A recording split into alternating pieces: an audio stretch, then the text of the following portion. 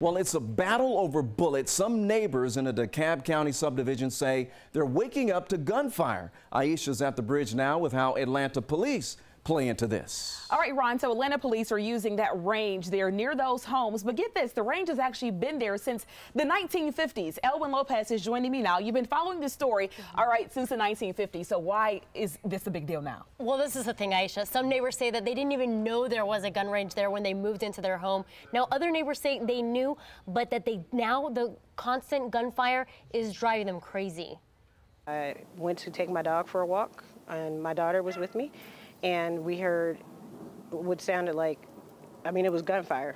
Nasinga Burton says it was last year in June. She had just moved into her new home in the gates at Boulder Crest subdivision. It sounded like a scene from Apocalypse Now, like a war movie, that type of ammunition and artillery. But there was no film crew around. After that happened, I talked to one of my neighbors and they were like, oh no, there's a police firing range behind us.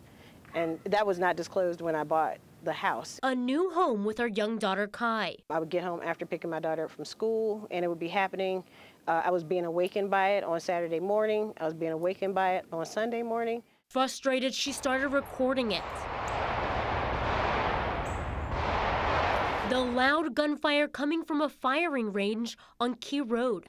Atlanta Police Department told us it's been using the range for training purposes since the 1950s, saying, quote, generally we use the range Monday through Friday from 8 a.m. to 4 p.m. to teach recruits and to train and recertify officers in a variety of firearms. Adding that, quote, they also conduct night firing exercises about 4 to 6 times a year. We're not against it. We don't want them to go away. We're not trying to impede on their ability to train. That is important. We understand all of that.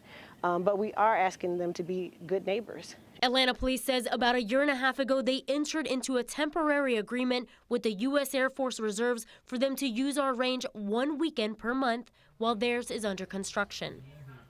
All right, that is quite the surprise when you're moving into a new home. So what are the police going to do about it? So Atlanta police say that they want to be considerate of those who live around that gunfire range, but they also want to be able to carry out the mission to certify their officers. All right, we will watch this one closely because that sound was something to hear to be a neighbor. Thank you, Elwin.